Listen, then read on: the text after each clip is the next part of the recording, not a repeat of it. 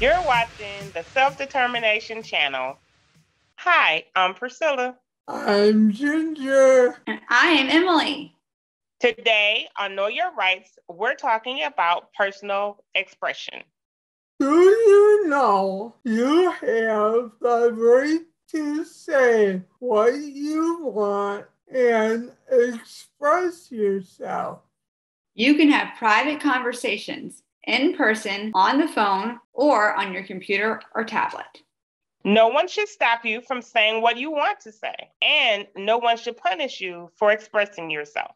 Here are 3 ideas to help you express yourself. Learn about self-advocacy.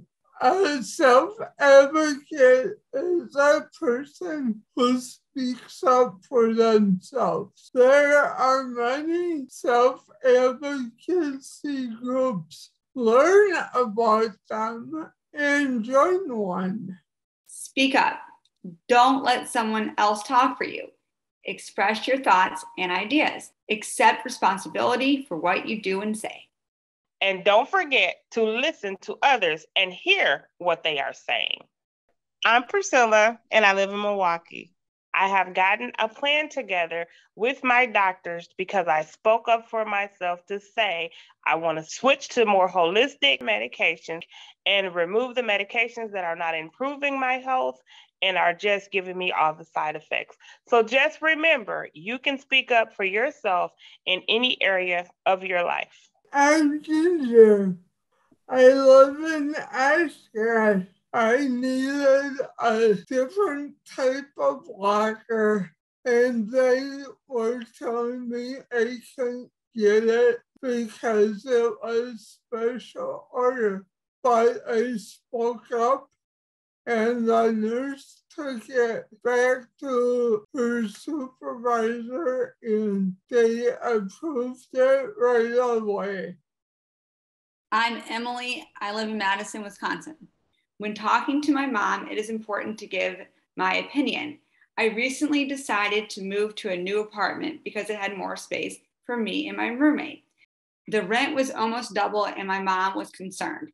I told her why I thought it would be good to have the new space, and we discussed it and she listened. She told me how we could afford it. People who support you should encourage you to speak up. Here are some ways they can help you express yourself. They should not speak for you. They should listen to what you have to say and let others hear directly from you.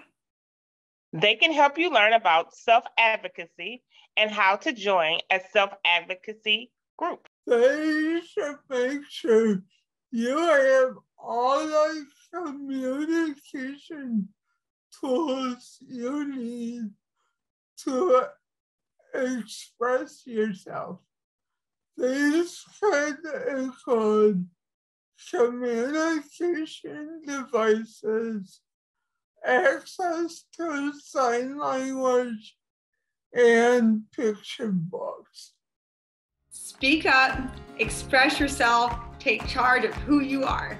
Check out all the videos to learn about other rights you have. The links to the videos and other information on your rights are in the descriptions below. Please subscribe to our channel. It's free. We need your support to keep the channel going. Just click on the subscribe button. If you click on the bell icon, you will be notified when we post a new video.